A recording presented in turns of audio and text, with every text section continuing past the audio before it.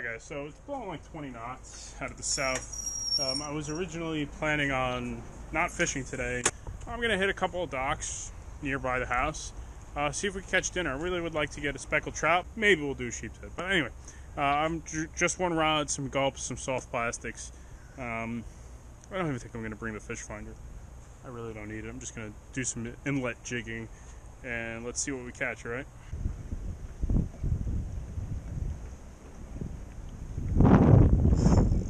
Oh, we got something.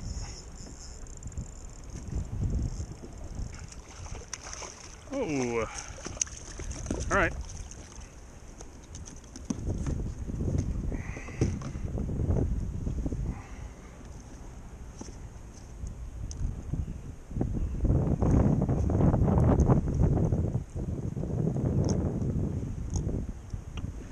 I'm gonna put him back. Uh-oh. See ya.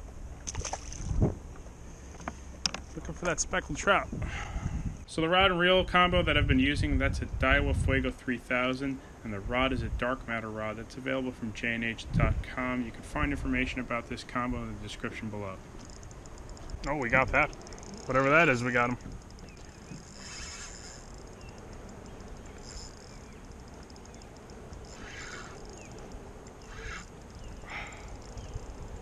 Ooh. Is that a pompano? I mean, permit again? Maybe it's a jack.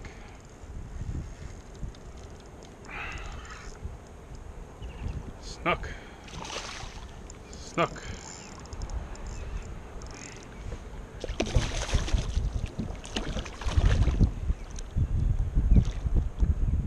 Cool catch.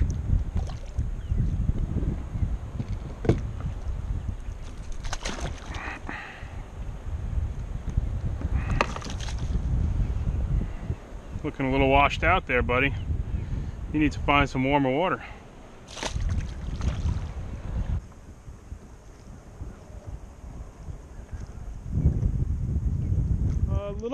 What is that? I have no idea what that is. I have no clue what this fish is. It looks like, I don't know. No idea. I think that's that silver Jenny, what they call them. It's in that family. We're gonna put him back. I really don't know what he is. Looks cool though.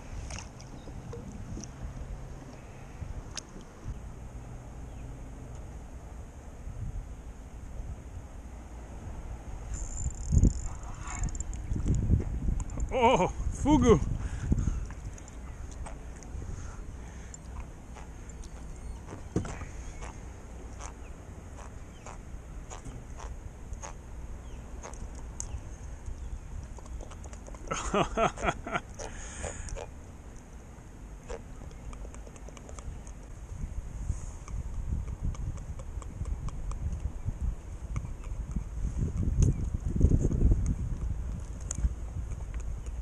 These things are supposed to be really good to eat.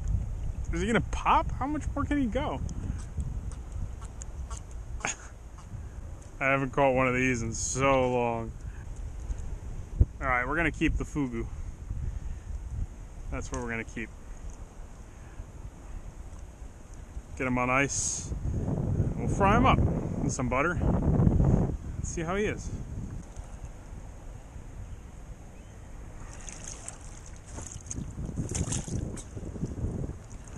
So this really wasn't a trip that I could get a whole lot done. The wind was really strong from the get-go, blowing about 20 knots.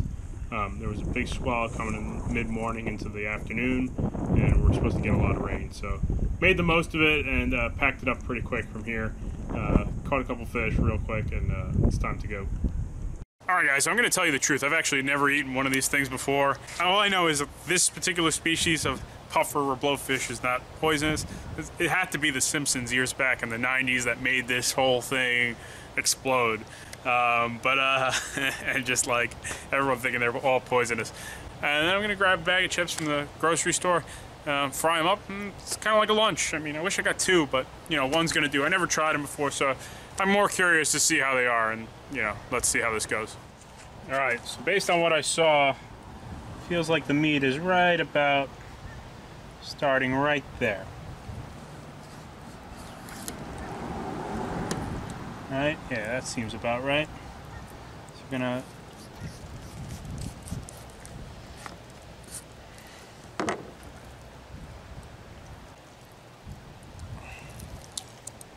almost had it.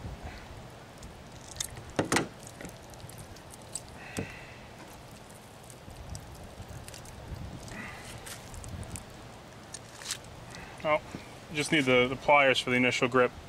And yeah, basically done. This will go in a Ziploc bag. This I'll feed to the birds. That was easy.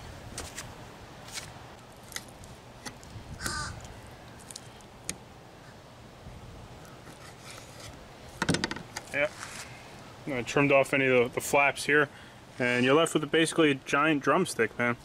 Alright, so let me trim that off too. Alright, I'm going to put this in a Ziploc bag. Meat's dry. I'm going to give it a quick rinse before cooking, and we're good. Okay, so, you know, this isn't going to be complicated. Alright, so this looks like it actually feels and looks like a real chicken drumstick. I guess now I understand why it got called that. That's its nickname. So just some flour, right? And I'm just going to fry it, honestly. That's all I'm going to do. Flour, fry. I got some lemon, and I bought some chips. So basically, you know, basic street fair food. So, yeah. Alright, our oil's starting to smoke a little bit.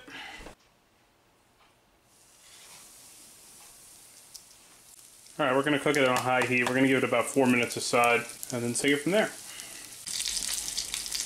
Alright, we got our nice golden brown colors coming through.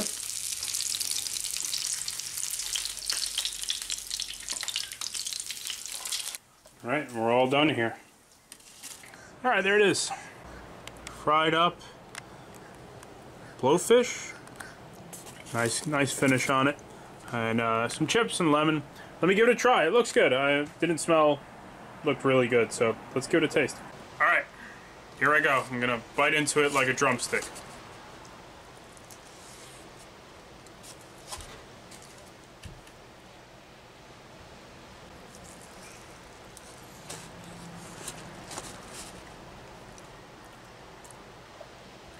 That's the most chicken tasting fish I've ever had in my life. That is most certainly a winner. That is one of the best fried fish I've ever had in my life. Alright guys, there you have it. That's blowfish. A truly divine seafood experience. That was my first time having it. It blows away all of my expectations. It was easy to do. Tasted great. Yeah. And probably can be prepared countless ways. That was very easy to clean. It cooks very easily. Can probably be prepared any way you want it. Alright guys, so there's a lot of fish that have like a cult following to them. Like, I'll give you the main example I think of is herring all the time, right? Pickled herring, fried herring, which is good. The following this has, yeah, they are 100% right. It's one of the tastiest fish I've ever had. It's easy to clean. It wins in every book. There is no downside to this fish that I could think of. Except that it's poisonous. I know the northern one, and this is the Gulf one. They're awesome. So guys, if you liked the video, leave it a thumbs up. I have more catch and cooks coming. This was a fun one. This one was surprising. I probably would have never kept this on my own if I wasn't doing this, you know, this YouTube stuff. I also don't catch too many, but, you know, if I could get like a dozen of these, man, that's some good eats right there. It really is. It's better than majority of fish I've had. Yeah, that's really good stuff. I got all the information about this video in the description below, where I'm staying, the sponsors for this trip, etc. So thanks again to everybody. Hope you found that, besides somewhat educational, you found it entertaining too. I did. I thought it was good. I learn a lot with these catch and cooks sometimes as I'm putting out information and learning stuff as I go. So catch up with you very soon.